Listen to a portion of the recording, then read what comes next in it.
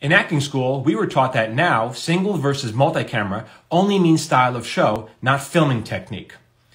Can you get your money back? So I've spent about a third of my career writing multi-camera shows, a third writing single camera, and about a third writing animated shows. A multi-camera show is shot on a soundstage, usually live before a studio audience, so the laughter you hear is real. It's coming from the people in the audience. We have microphones over them. And it's shot with 4 cameras at the same time. And the performances tend to be a little bigger because the actors are feeding off the energy and the laughter of the audience.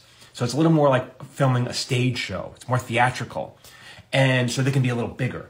Now, a single camera show can be shot on a soundstage, but there's no audience. It could be shot outside. It could be shot on location in a small bedroom because you don't have the audience there. And it's usually shot with 2 cameras. And because of that, the cameras can get a little closer, so the actors don't need to be as big. They're not playing for the theater, for the audience. It's more like a film. It looks more like a movie. And because of that, their performances tend to be a little smaller, a little more reserved because the camera's right there. You don't want to get too big. And an animated show, well, if you don't know what that is, don't ask your acting school. I don't think they get that right. Burn! This post is sponsored by Burn Cream.